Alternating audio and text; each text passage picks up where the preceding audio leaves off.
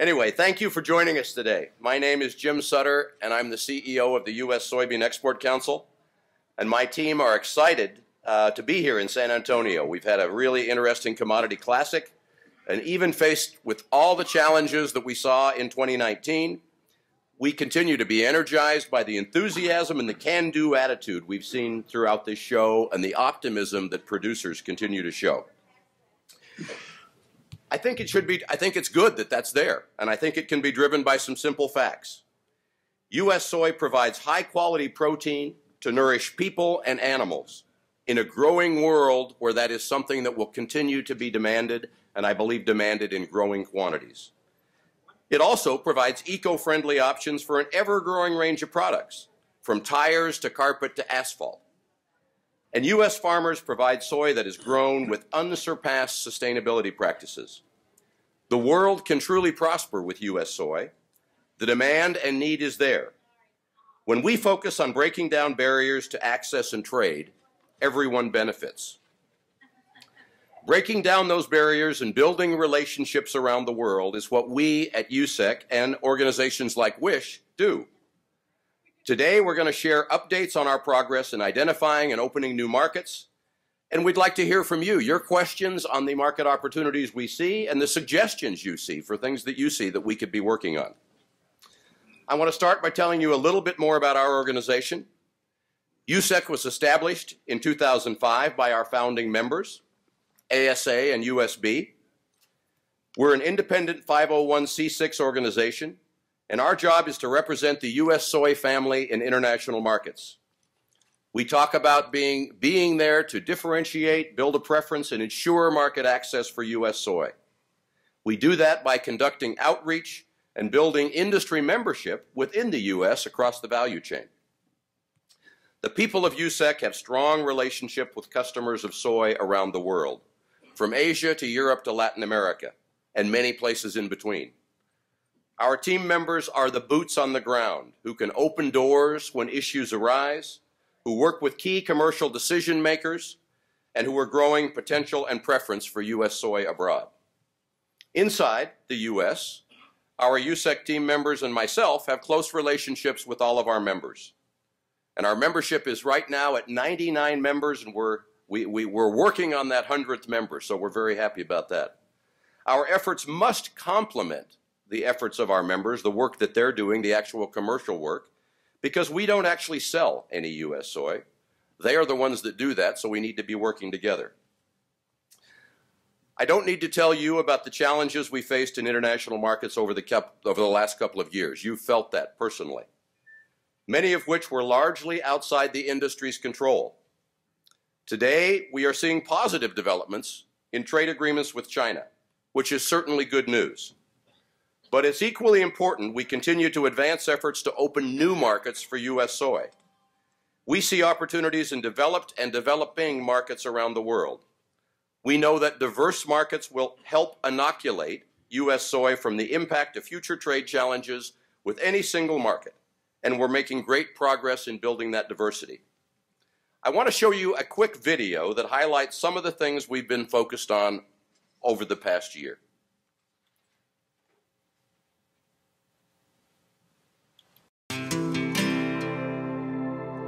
We started talking about an initiative that we wanted to launch called the What It Takes Initiative. So we took all of the other markets in the world that had either historically been U.S. markets or even a few that hadn't really been U.S. markets, and tried to make a projection. Can we, how much could we ship there? How much could we ship there? And that formed the basis of our What It Takes initiative. So if we hit our targets, we'll have exports about unchanged this year versus what they were last year.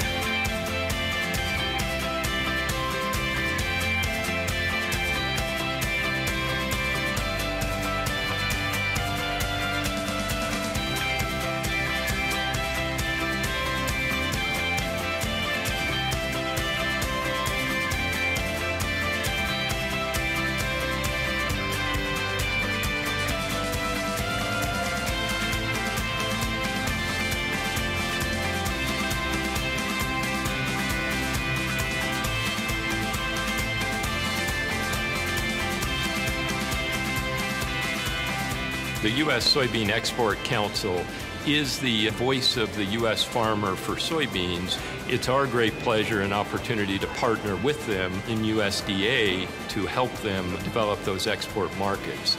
We implement programs to help assist them and match funding for these promotional and market activities throughout the world.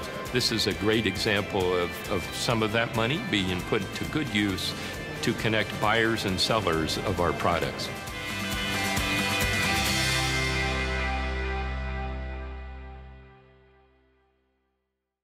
Well, it really is exciting progress. Let's now take a look at developments in China. Then I'll share some detail on our work in other areas of the world.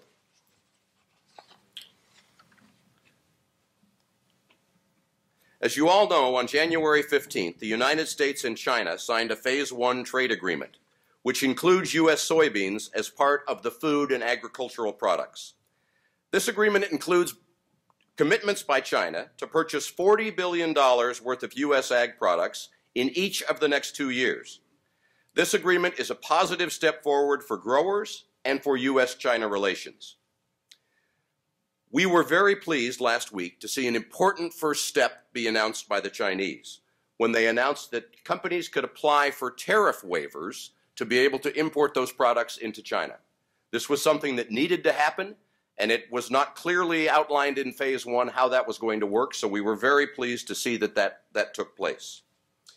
Most recently, COVID-19, more commonly known as coronavirus, has had a vast impact on China, which we've all been reading about. This unforeseen and evolving public health emergency has led to questions about whether China will be able to meet the commitments agreed to in the Phase 1 deal with the U.S. I was in China, just by sort of dumb luck, the day after the Phase 1 agreement was signed. I was there with Stan Bourne, Doug Winter, and one of my colleagues from USSEC, along with our USSEC team.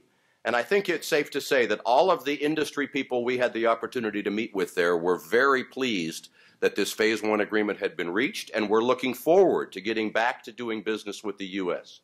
So I'm quite optimistic that as the Phase 1 trade deal moves forward, as these waivers are issued, and as we get into the normal time of year when China will be buying U.S. product, we will see them honoring the agreement that they made. For now, the important priority there is for them to be containing the virus, and it seems like they are taking significant steps to be able to try to do that.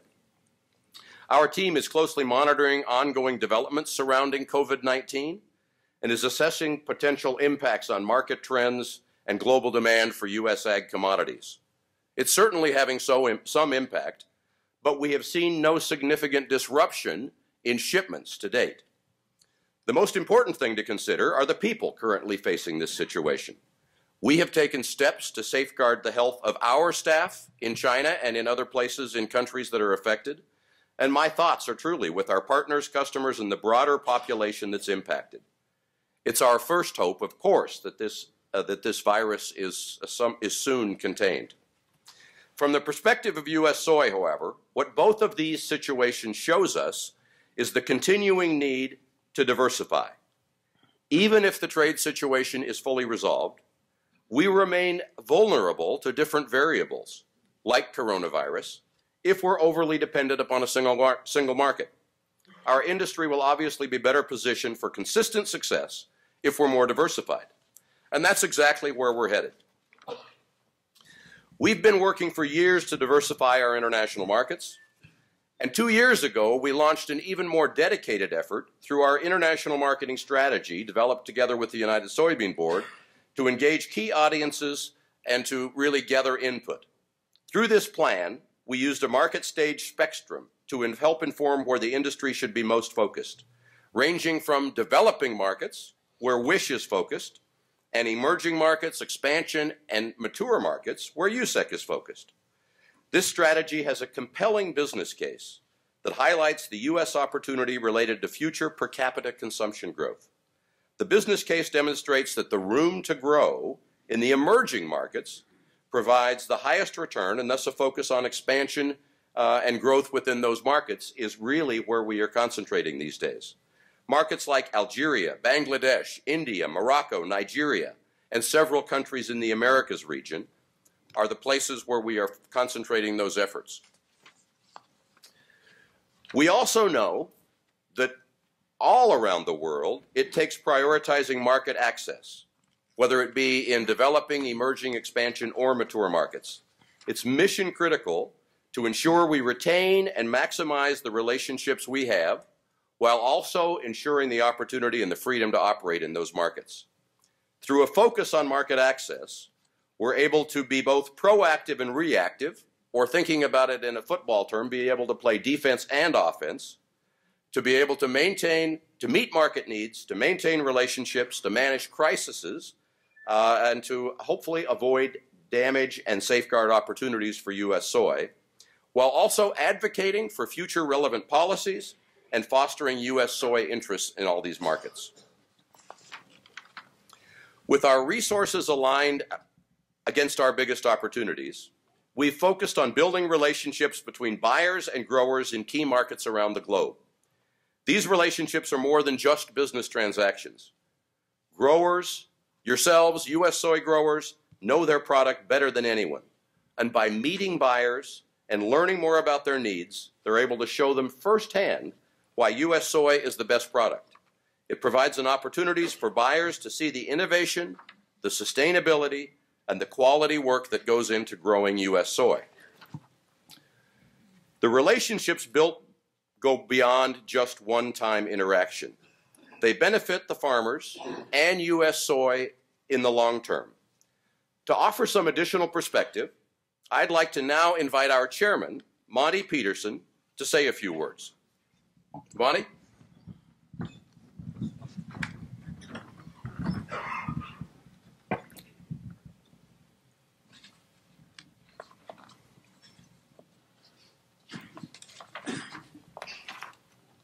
Thanks, Jim.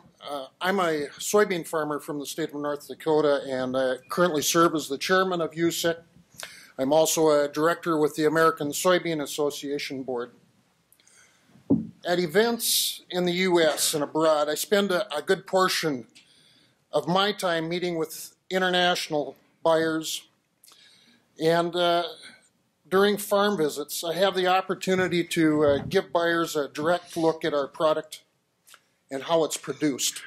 The value of these relationships is immeasurable and something that helps differentiate the U.S. soy advantage for our customers. In face-to-face discussions with buyers, we learn directly about their biggest challenges and their concerns, and we're able to work together to solve them and help them grow. To me, it's clear that collaboration is the best way to make things happen. That's true whether you're working with your peers on the next farm over or on another continent. It's important to note that we have maintained good communications with Chinese buyers during the recent trade challenges. These strong ongoing relationships will help us to move quickly to resume trade this year and beyond. We've got an important story to tell. Despite facing a difficult economy and a planting season, our farmers' commitment to producing safe and reliable soy has never wavered. It's important that we continue to build relationships with our international customers and to demonstrate that to them firsthand. Let's look at a quick video that highlights a trade mission that took place last year in the Pacific Northwest. This trade mission was put together to respond to a critical trade issue that was impacting the farmers in the upper Northwest due to China not purchasing soybeans. We needed to create new markets for this region. This demonstrates how these trade missions are critical pieces in the supply chain. By having these potential customers visit our farms and see our infrastructure, we can showcase the quality, reliability, and support we bring to the equation, grow new markets, and bring in new customers. Let's take a look.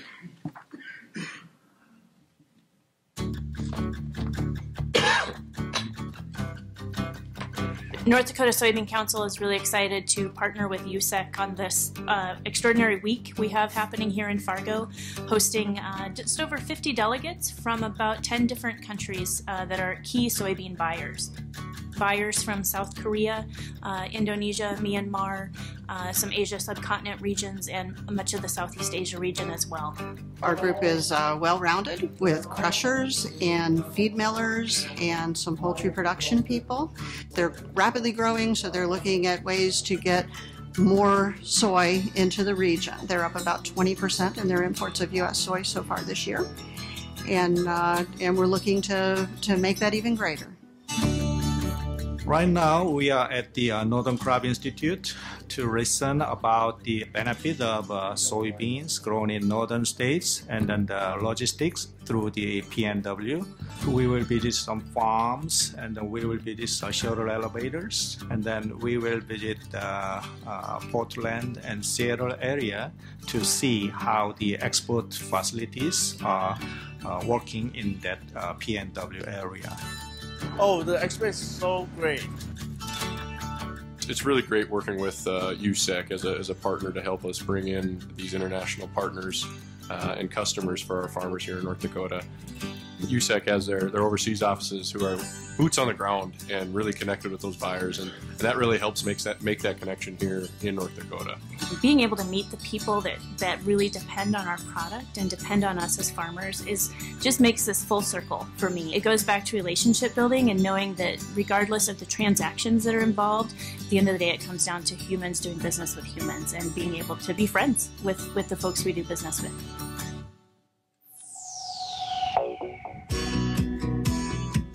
You know, today we have the good fortune of hosting another trade team here to the farm, and you know, we think that it's extremely important to explain about what we do and how we do it, to enlighten our customers on the total supply chain, and that supply chain begins here on the farm.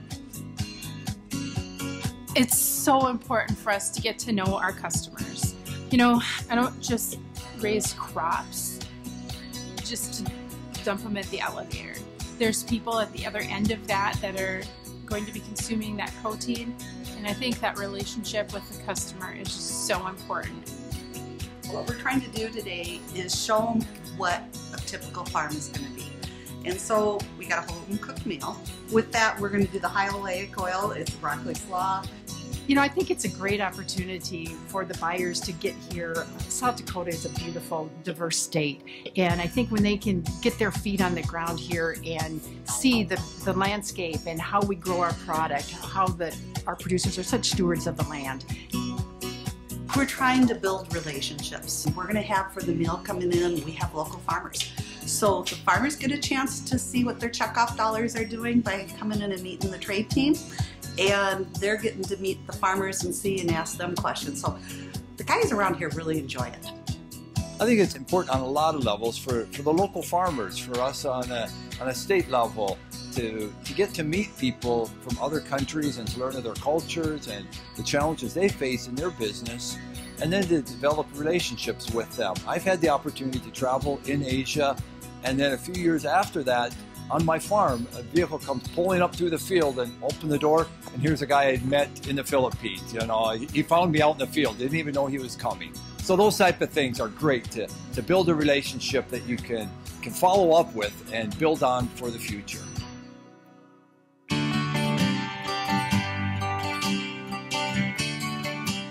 We have the facilities that are very new within the past few decades, where farmers bring the grain in. It's loaded onto unit trains, goes directly to the West Coast onto the ships, and so it's fast, it's efficient, the quality is maintained in the products. We're just pretty excited that we can be that supplier. This experience is very enlightening because it gives us the assurance, the quality, the sustainability, the responsibility of the farmers, not only the farmers plus the cooperatives plus the logistics side, gives us an overview on the different processes in the value chain, and at the end of the day, we feel that we'd like to have that relationship with the U.S. soy farmers.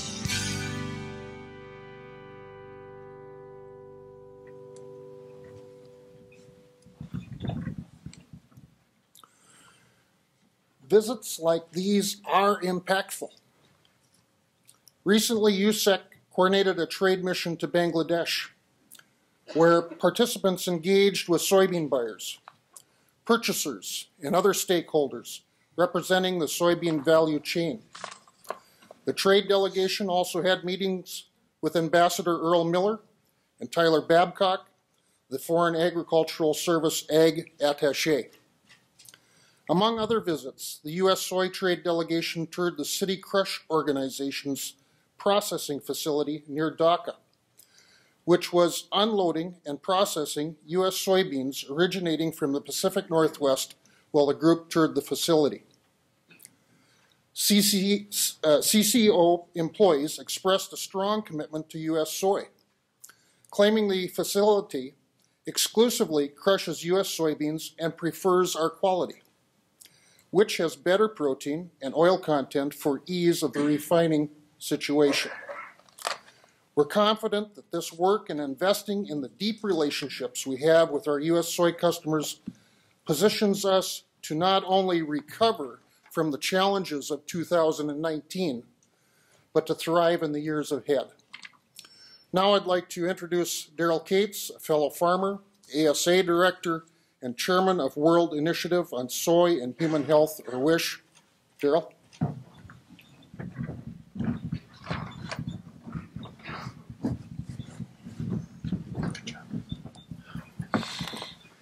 Thank you, Monte. The potential for growth for U.S. soy in the developing markets is exponential. By 2030, Asia will represent 65% of the global middle class. By 2050, 1 in 5 consumers globally will be African. And in the next 5 years, Central America's middle class will grow by 30%. This means a growing group of people in these regions with enhanced diets and with more protein and meat, which creates a huge opportunity for U.S. farmers and importers in these markets to bolster the industry, provide mentorship and technical assistance, and build mutually beneficial and profitable relationships. The World Initiative for Soy and Human Health, or WISHH, provides trade solutions starting at the ground level and working to shape market dynamics, while positioning U.S. soy as a protein partner for the future. We work with key stakeholders to demonstrate the value of U.S. soy for businesses and communities. And as an agriculture development partner, we identify markets that demonstrate growth, and then work with these systems to build resilience in trade.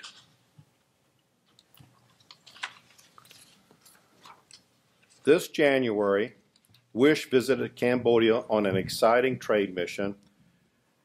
Cambodia is a market experiencing a great deal of progress and economic development.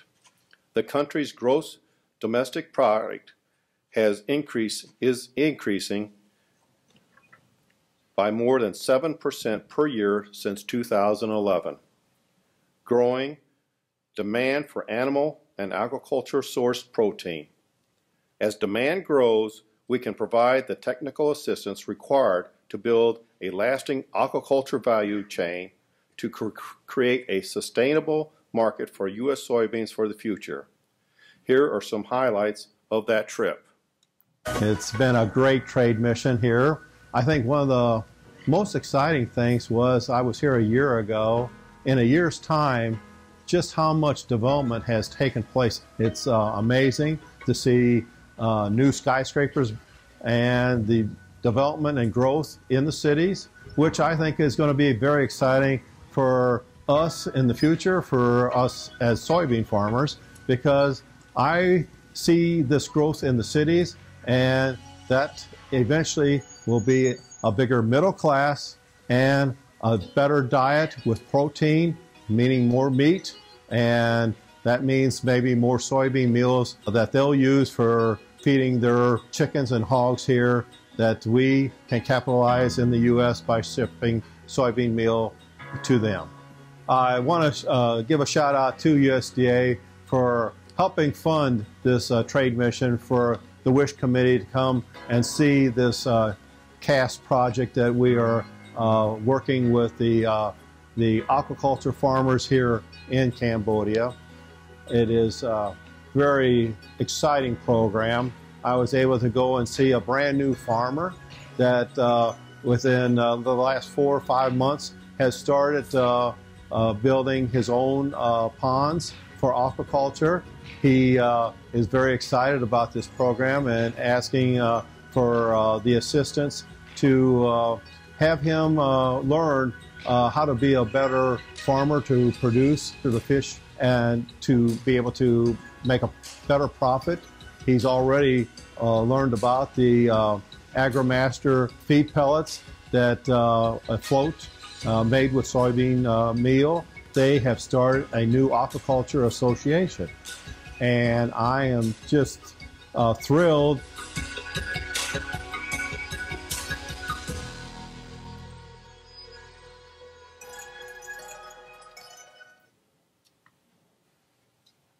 You can see from the video, it's all about recognizing potential and providing the mentorship and technical assistance that will serve as an incubator for new and growing businesses and building bridges between the key partners of the value chain. Cambodia's aquaculture industry demand for soy protein is projected to reach 100,000 metric tons per year by 2030. This is why in 2019, we launched the Commercialization of Aquaculture for Sustainable Trade, or the CAST project. It's just funded by the U.S. Department of Agriculture's Food for Progress program. This program will accelerate production of high-demand fish species for the Cambodian market and developing a lasting aquaculture industry that recognizes the value of soy protein in feed. CAST will impact all aspects of the aquaculture value chain, including 600 commercial fish farmers, input suppliers, and the buyers of farmers' fish production.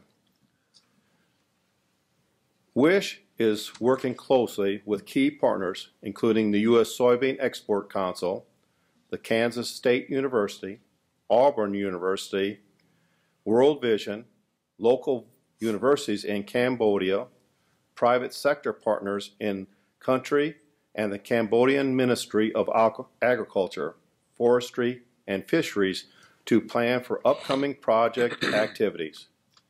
We're very thankful to our partners and very excited for a bright future across these markets where we are able to demonstrate the U.S. soy advantage through solid support and mentorship, excellent quality, reliability, and sustainability. While in Cambodia, I was able to talk to Mr. Radin Sok, the newly elected chairman of the Cambodia Aquaculture Association.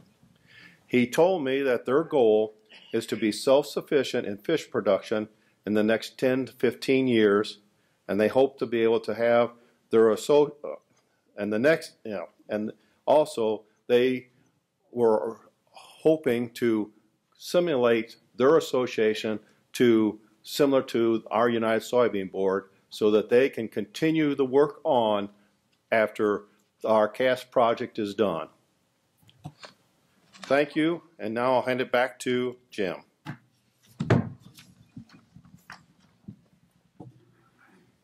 Great. Thank you, Daryl and Monte. The work that WISHH is doing in these developing markets like Cambodia is clearly important, and it sets the stage and builds a foundation for all the rest of the work we do in later years.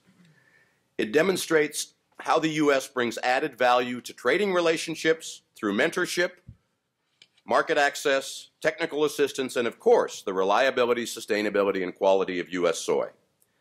Now I'd like to talk a little bit more about USSEC's work in emerging markets and how that's helping to move the needle for U.S. farmers in these high potential areas of the world. As part of our What It Takes initiative, we launched a world tour just over a year ago across priority markets to nurture relationships with our customers there, express our gratitude, and help them to experience today's U.S. soy advantage. As we will at today's session, we're also taking time to facilitate the dialogue with our customers, to hear what they need from the U.S., how we can continue to make our relationship better, and respond to questions that they have. Through our Experience Today's U.S. Soy Advantage Tour, we held meetings in over 20 key markets, as you'll see highlighted there on the screen. These were important meetings. We had a grower representative present, we had an exporter representative present, and of course we had some USSEC team members, our boots on the ground, and some of our USSEC staff from St. Louis there. We said thanks, and we talked to the buyers. We talked to these potential customers about U.S. soy and what was going on in our markets. The investment and focus in the expansion and emerging markets stems from the rapid growth we've seen in a relatively short period of time, especially in markets like Pakistan, which increased by 72%, and Egypt, which increased an astonishing 183% in just a few short years. We've seen great results across our expansion and emerging markets. The response from importers and others across the value chain has been very positive, and these numbers reinforce that our focus is on the right track. We also regularly host potential buyers here in the U.S. to have them experience the U.S. soy value chain firsthand. As you saw in the video Monte shared, in close collaboration with industry partners, we organized 5 individual teams from Southeast Asia, South Korea, the Asia subcontinent, the Americas, and Taiwan to visit the PNW last summer. On that tour, the delegates saw firsthand one of the biggest advantages of buying U.S. soy, the country's transportation and infrastructure. I was one of the people that happened to be in Bangladesh when we were at that Citigroup crushing plant and saw the PNW soybeans being unloaded and actually being processed. And that was the first purchase they had ever made of PNW soybeans, and it came directly as a result of the PNW trip that the buyer had been on last year. So we were very happy to be able to make that connection and see the positive results from that. Last August, over 250 soybean, feed, and food sector buyers from more than 50 countries convened in Chicago for the U.S. Soy Global Trade Exchange and Specialty Grains Conference to learn about the quality of U.S. soy and how they can purchase U.S. soy. These events provide vital opportunities to connect international purchasers with U.S. exporters and U.S. grower leaders. From a business standpoint, the value of these face-to-face interactions cannot be understated. Current and potential customers appreciate the time that we're willing to invest in their regions, and as we all do, want to put a face and a name with the product they're purchasing. It's a vital part of what differentiates U.S. soy from other countries. You can hear firsthand from importers at the 2019 Global Trade Exchange in Chicago the value that they place on these face-to-face opportunities and how it reinforces their perception of the value of the U.S. soy industry.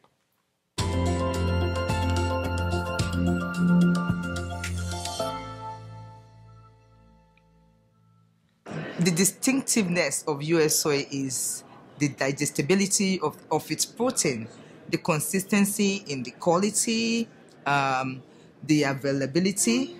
So it's easy to plan. It's easy for our buyers to be well assured of quality. So if we're talking quality products, then U.S. soy is it. What we've seen over time is that on a consistent basis, U.S. soy comes out tops in terms of quality, in terms of consistency in delivery of product. 10 years ago, Egypt was a low protein consumer. Low protein meal, consumer. And we were the first plant to start the high pro. And it would be very difficult if we didn't have such meetings with the USSEC, because they support the idea, they support the technology moving forward I would say it was a very big success story for us and the USSEC as well, because we needed their help at this time, and they did a pretty good job. Like almost all the customer that we got introduced to, and even the customer that we were working with, but we changed their mentality and feed formulation to change from a low pro to high pro. It's my first time here. It's been quite nice. Met a lot of people, a lot of great people. Interacted with them, learned a lot of things. There is so much hype about production processes in the United States, and you get to see that there are real people driving these processes, and the processes are still quite natural and not quite as complicated as it's made to be. So I think it's been a good one. I hope I get invited again. I'd like to come. It's been great. We're looking forward to more work to be done by USSEC with us in Alliance in Nigeria, and to expand the market really. And we're very confident that the market will expand, and US Soy is well positioned to mitigate that gap which we have in our country.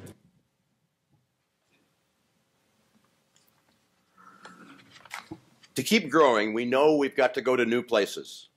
The trade war over the past year has pushed us to move more quickly, but make no mistake, diversification has been a primary focus for the U.S. soy industry for years, and there's substantial cause for optimism as we carve out new opportunities for U.S. soy farmers. You heard Daryl earlier make mention of a growing global middle class. We're also making progress in opening new opportunities in countries like India and Nigeria, and helping those populations to recognize the need for protein to drive demand, for which U.S. soy can be the answer. For instance, by 2030, India will move from being an economy led by the bottom of the pyramid to one led by the middle class. Nearly 80% of the households in 2030 are projected to be middle income, up from only 50% today. That's significant. The middle class will drive 75% of consumer spending in 2030, which creates a significant opportunity for demand for soy growth. Protein deficiency is a growing problem in the majority of the emerging markets, identified in our international marketing strategy. For instance, in India, it's estimated that 73% of the population is protein deficient, and more than 90% is unaware of the ideal protein requirements. Protein is a highly misunderstood macronutrient in that country, so there's room for improvement there. Over the last year, we've been working with trade, local associations, governments, and other influential groups, including consumer influencers across India.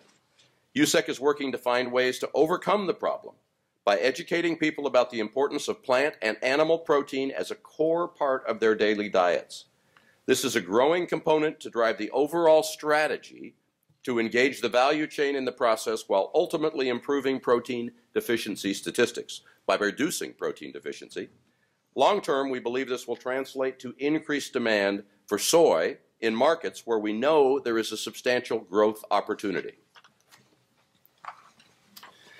Though the campaign is young, the results have already been strong and will continue to expand. We're using every avenue to reach and educate Indian consumers through a complete and robust campaign that includes web and social media, governmental and consumer influencer partnerships, stakeholder engagement, transitional media, and later in 2020 we'll be introducing paid digital advertising. We estimate we've reached more than 170 million people through over 170 media placements in 18 major cities in India. By generating awareness of the critical need for protein that's a part of one's daily diet in a key growth market, we're setting the stage for U.S. soy to be a solution for this rapidly expanding economy. And in a place like India, where we often hear about market access problems, we believe that once the demand is there, and once they realize the need for themselves to be able to feed their population better, these market access barriers will disappear as they then start to import more soy to solve their protein deficiency problem. In May of 2019, USSEC's first official delegation visited Nigeria. It was exciting to meet with potential customers and partners to discuss how U.S. soy can meet their varied needs, how we can expand our trade relationships, and how we can work with the local value soy chain participants to create demand pull for protein. There are significant opportunities to drive growth in protein, improvements in the overall efficiency and functionality of the food chain, and increases in the utilization of soy within this supply chain in Nigeria. The country's population is expected to reach 264 million people by the year 2030, and it's a very young population. In 2016, Nigerian consumption of soy and soy-related products was extremely low, estimated to be only 1 kilo per person, compared to an average of 55 kilos per person in a normal expansion market. We're also in the process of developing a similar educational campaign as the one happening in India about protein deficiency to launch later this year in Nigeria. The campaign will be focused on making people aware of the value and the need for improved protein consumption, and very soon we'll be bringing representatives from U.S. soy, the U.S. soy industry, state soybean associations, and exporters together at our first ever buyers conference in Lagos to meet face-to-face with Nigerian importers to continue to further solidify and nurture this growing relationship with potential customers throughout the whole of West Africa. It is crucial we position U.S. soy as a way to fill the need in that part of the world. If we can fully bridge this gap in soy consumption, Nigeria and surrounding countries could become one of the U.S. soy's top 3 growth markets by 2030. One of the unique ways we're working to build demand for U.S. soy is through our Soy Excellence Centers, or SECs. The U.S. soy industry is working to establish these centers in key markets of importance. The first center opened in Cairo, Egypt this past September. Other sites for future SECs include Nigeria, Thailand, and Mexico, or Ecuador. The goal of these centers is to have them become a one-stop shop for industry training. These centers are designed to provide training, resources, and education to all members of the soy value chain in those regions. They will target animal protein integrators, feed millers, animal nutritionists, and local academic resources. They'll allow us to really step up our efforts to do the training that historically we've done through holding seminars in countries and bringing a few people here to the U.S. But by having a virtual learning center in these countries connected to a university or some other local training institute, we will be able to step up and increase the number of people that we reach.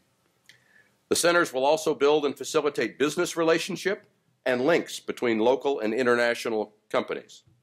These centers will not only educate and train, but they'll also build and facilitate relationships with U.S. exporters and U.S. farmers, with the ultimate goal being increasing demand for U.S. soy. So how does all this fit together?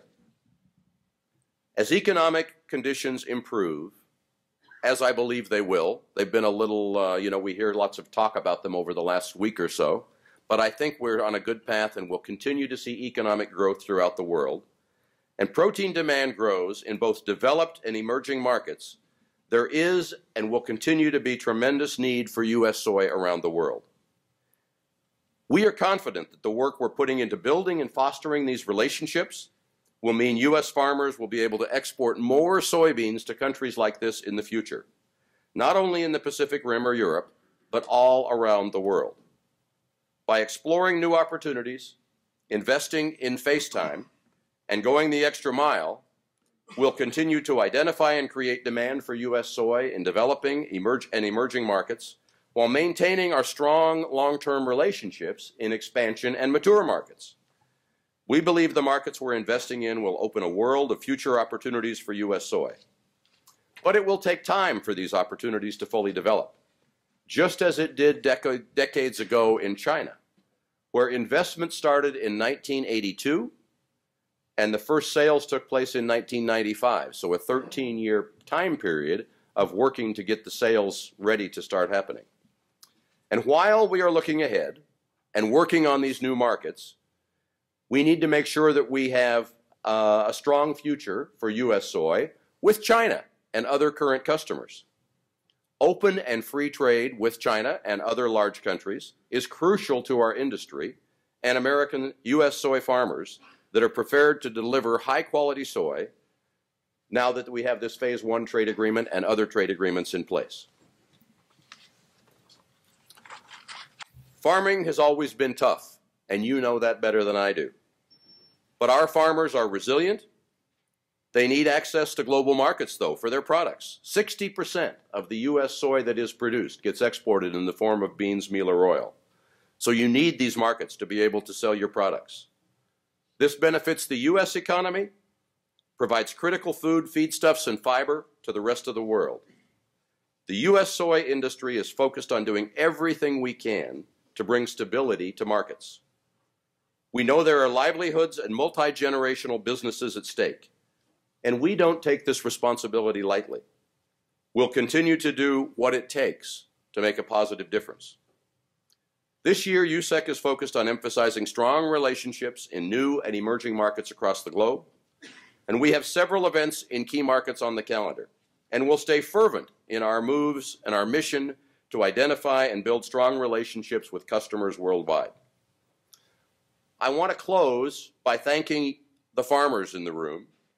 Thank you for your life's work on the farm on a daily basis.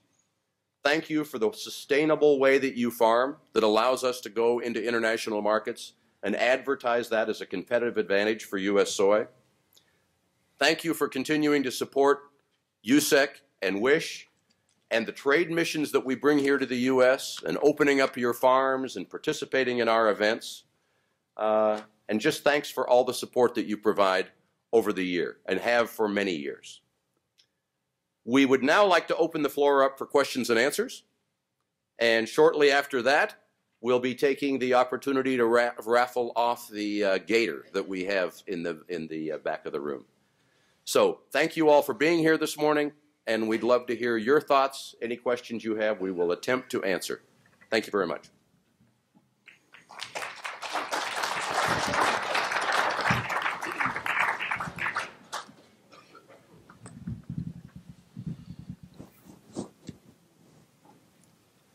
What do you think? Are we all here on the coronavirus? We're all going to die.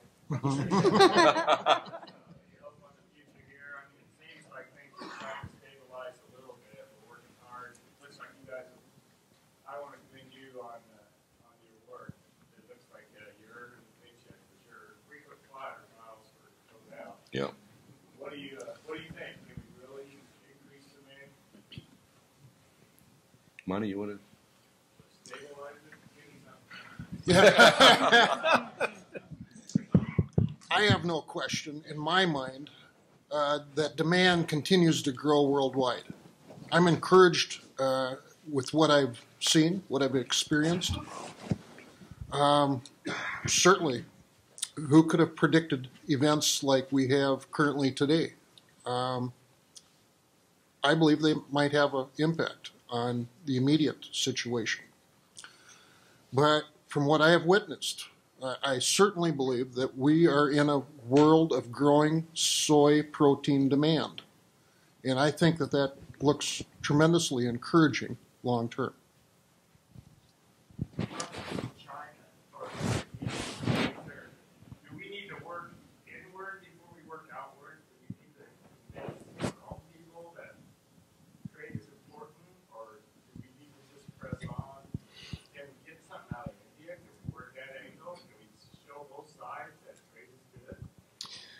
So we believe in India, as I mentioned, that if we can get them to, so we've been working in India for, U.S. soy farmers have been investing and together with USDA for 20 years in India. And the goal, the first goal was kind of a reverse marketing effort to try and get them to consume all the soy they produce. They're the 5th largest producer of soybeans in the world. And we're essentially to that point. They have very little left to export. So they are now consuming all that they produce themselves. And we believe if we can show them and educate them about the need for more protein in their diets, and they have so many people that there's a huge multiplier effect, that will open up the door for them. They will need to start importing soy protein. And we believe that India, You know, there are a lot of trade barriers in India. You know, hopefully the idea was that when President Trump was there this past week that he and President Modi would sign some sort of trade agreement. That didn't happen. And my understanding is that the negotiators from both sides were unable to come to terms on a trade agreement. But they're continuing to work on that. I think India is a tough place, but I think when they need the product, the trade barriers will come down. So we're focused, our real emphasis today, because we've taught them how to raise, we've helped them to be better producers of chicken. That's how they're consuming all the soy that they're growing now. But what we really need to do is get to help them to increase their demand by showing them the protein deficiency and by showing the negative impact that's having on their children and by many people in the country.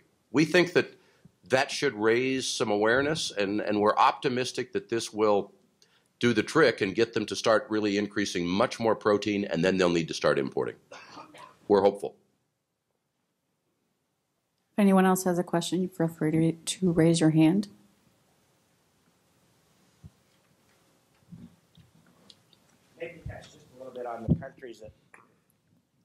Maybe touch just a little bit on the countries that we've started to export to, because India has not been exporting to those countries now. Sure.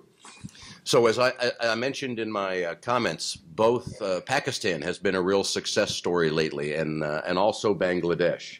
Both of those countries used to receive some soy imports from India. But now as India is consuming all the soy that they produce themselves, they have nothing left to export. So those two neighboring countries have had to turn to the world market. And those two countries both have a strong preference for U.S. soy. Our teams have been doing work in conjunction with WISHH. They're on the ground in Bangladesh and Pakistan for approximately 10 years and have built up a good reputation for U.S. soy.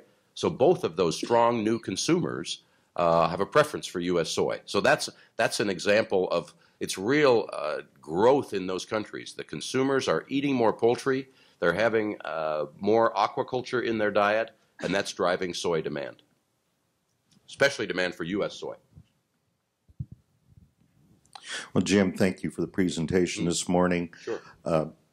As we go into diversified markets, you know, when we're selling to one country, we only have to deal with one kind of government and one set of trade barriers. What kind of help are we getting from D.C. as we go into all the other countries and you know, a whole diversified various kinds of governments that we're going to have to deal with? Are we having other issues emerging that we also need to address as we go forward? Yeah, good question, John Motter. Thank you very much. The question, you know, is about what assistance do we get from U.S. government. We work very closely together as we go into markets, together with the Foreign Agricultural Service, the staff in the country at the local embassy, and I think it truly is a partnership. You know, while we have boots in the ground in the country that know the commercial people, the Foreign Agricultural Service has boots on the ground in the country that knows the governmental people. And oftentimes in these, especially in these very young, emerging, developing markets, they're looking to set up food safety systems, they're looking to set up regulatory systems. And if we get there early, we can work together with U.S. government and help to educate them on how to do this and show them ways to make it trade friendly and good for themselves while being able to protect the food safety and the feed safety. So I think we have very good cooperation. We're also parts of some other trade groups. There's a group called the Food and Agricultural Export Alliance that U.S. Soy is a part of and was actually one of the founders of. And that organization has the mission of going to these early stage development countries and helping them set up their food safety and feed safety systems. They were very successful in a place like Vietnam, which today has grown to be a nice market. So we do that sort of work, and it's really important in these early markets, and it helps build confidence in the safety of the product. So thanks, that's a great point to make. As a soybean farmer, I'm curious as to whether some of these new markets, if you're seeing an increase in demand for non-GMO beans, are they open to both conventional and non-GMO? Yeah, that's a good question. So the question is about non-GM versus or conventional soy. In India, the preference is for non-GM because that's what they produce. Interestingly, they're a very large producer of GM cotton, and they crush all that cottonseed and consume those products. So I think they're not necessarily opposed to it, but I think it's more of a protection for their producers. We believe that once they show more demand, that perhaps that will change. But clearly there is, and in other markets like Egypt, Pakistan, Bangladesh, there they are importing conventional soybeans. There is some discussion around the GM, non-GM question and some development of their regulatory systems, but that gets back to the previous question. If we can go and U.S. government and these other associations can help to set up their proper regulatory system so they feel a confidence with the products like we consume in this country, we think that's essential. It's clearly there are some other places in the world, other groups around the world that try to come in and give them a different message, but we think that we need to show them the safety of the products that we produce. And lastly, I would just say, in markets that have a preference for non-GM, I always like to say around the world that the U.S. is a great supplier of choice. We've got farmers that can grow non-GM, GM, any type of thing a person wants. Our farmers can produce it, and we've got export supply chain partners that can ship it to buyers around the world. It really becomes a question of economics in many cases, and people understanding what it is that they want. So I think we need to be open to letting people make that choice, but also talking about the safety of our conventional crops. We shouldn't have them thinking that our conventional crops are not safe. Thanks for that question. One more question. Jim, oh, sorry. I was going to ask a question. What about Europe? You not mentioned Europe has been a big market for us. Europe continues to be a big market. They're the second largest importer of soy, after China. Europe continues to be a very big market. That's really, I think, the forefront in Europe continues to be a leader in the idea of sustainability. You know, their consumers, like U.S. consumers, I guess, are affluent, and they're concerned about how their products are produced. They want to know that there is not a deforestation issue. They want to know that there's not child labor involved in the production of their crops. So we continue to think that Europe is a market of opportunity for us if we, as they embark on their sustainability journey and take that further and further. We had a USSEC board meeting this week. We had a speaker from Holland talking to us about the idea of transparency and how they're moving further down that path. So I think it's a significant market where there's an opportunity for us, but we need to continue to advertise the great work that our U.S. soy farmers do and the great practices that we have here, because oftentimes we meet their requirements. It's just making sure that we're communicating in the same way to be able to do that. Europe is always going to be a place where they talk about non-GM. I think the perception would be that Europe is a non-GM market. Well, the fact of the matter is Europe is the largest importer of GM crops, or second largest now after China has become so large. So most of what they import is actually conventional crops. But they make a lot of noise about wanting non-GM, but when it comes to it, they buy the GM crops because they see them as safe to feed their livestock. So it's one we continue to work in. We maintain a presence. It's not going to be, we don't think, a large growth market. They're a pretty, flat market. So the growth will come in these emerging markets and other expansion markets around the world. Thanks for the question about Europe.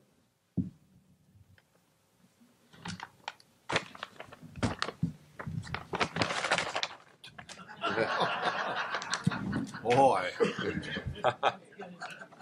Drum roll. And it is 8637805. No.